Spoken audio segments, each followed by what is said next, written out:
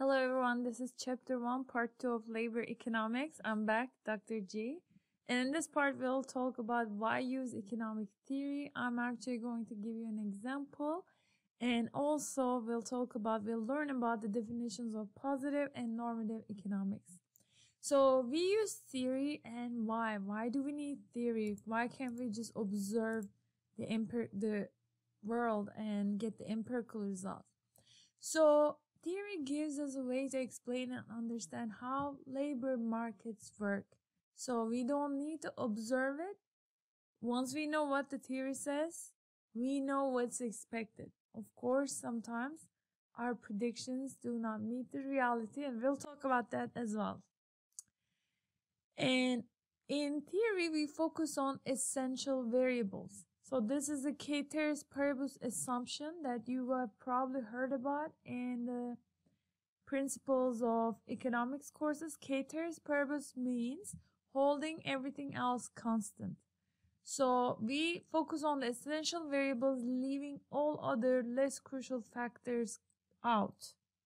Okay. So we try to create a model that helps explain the theory. So for instance, when you're driving, let's say to a new store, right? You put the directions on your cell phone, GPS, Google Maps. It tells you turn right, turn left, take this exit. It doesn't tell you, oh, look, there's a school on the left. Oh, look, there's a puppy running. Okay. You don't see those kind of irrelevant, less crucial factors. Okay. So let's learn about positive versus normative economics. So positive economics addresses facts, focuses on what is. Example is, for instance, stating an economic fact. For instance, you can say unemployment rate was 3.4% 3 months ago. If it's a fact, then it is a positive economic statement, right? Questions answered with the tools of economics, labor economics. So an example of a positive statement is, for instance, federal minimum wage is $7.25 per hour. This is a fact. Or minimum wage rate is $15.50 in California at the moment. That's a fact. Positive economics, economic facts. Normative economics addresses values. It adds value judgments, okay? Focuses on what should be and requires judgments. So an example of a normative statement is federal minimum wage is at $7.25 per hour is too low. It should be higher. So this is what ought to be normative economic statement. Positive economics states the facts. Okay, just keep that in mind. So I'm going to show you a very quick example of, I really like this, how economic models work. This is the Alaskan labor market and construction of the oil pipeline. So in Alaska, Prudhoe Bay. Okay, so they discovered, this is in northern Alaska. In 1968, they discovered 10 billion barrels of oil. This is a remote, frigid area. They wanted to build a 789-mile pipeline, okay? So this is part of the Valdez pipeline, okay? Project began in 74.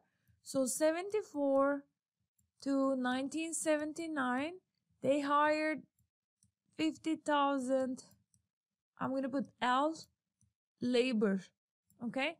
So earnings, dollars on the y-axis, employment, this you can interpret this as number of workers.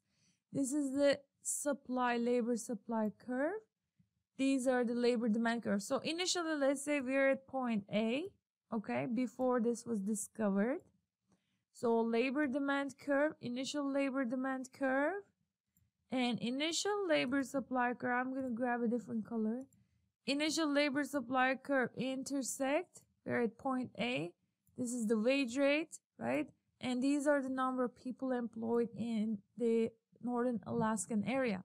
So once you hire 50,000 people, this is a shift outward shift in demand curve. I said it in a weird way.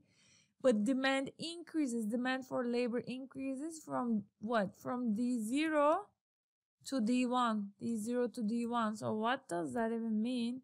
So let me show you. So the initial intersection goes from here to intersection of these two guys.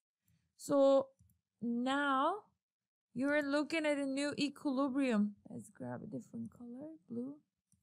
Okay, so you don't have D0 no more. D1, the S0 intersection. Equilibrium moves to point B from A. So what changes? Look at this. Wage rate has gone up. Real wages have... You expect real wages to go up between 74, 79. And employment, number of people hired, goes up as well in that time period. And let's see the graph. So this is the wages and employment in the Alaskan labor market between 68, 84. Okay. So employment is the number of people employed here, right? Thousands, tens of thousands of people. This is the monthly salary. These are the real wages. Okay. So this is a timeline, time period, 68. So check this out. Once the construction starts, I'm going to grab highlighter. Once the construction starts, 74, 79 especially, right? This window. Employment goes up, guys. So employment is a black line. Employment goes up by a lot, right? And then also wages, the blue line. Wages go up, real wages. However, it stabilizes. Why? Because employment goes up, wages go up in this period, right? And what happened is that once the construction is completed after 79, the construction was completed right here. So now they kept maintenance level workers. Okay, real wages. Here, real wages went back to normal, right? Little bit higher than previous. Real wages went back to normal. Employment also went back to the population growth. Because look at this black line, right? Employment always goes up a little bit. Let me grab a different color. Employment is going to go up, but here there was a huge spike. And again, it's going to go up by the population. So this was an example of how economic theory is useful in explaining even a simple labor market phenomena. Okay? So this chapter in a nutshell, labor economics studies how labor markets work. Models, we use economic models. Models in labor economics typically contain three actors. You have workers, firms, and government. A good theory should have realistic assumptions. And also, we can test them with real-world data, just like that Alaskan pipeline project example. And the tools of economics are helpful in answering positive questions. So, in this course, we will focus on positive economics, describing the markets. I'm not going to try to tell you, oh, this is how it should be, this and that. No, we're going to focus on facts, and we're going to answer positive economic questions. So that's it. I'll see you in part 3. Part 3 is regression analysis. This is an introduction. We're going to cover this in a little different way. Stay tuned.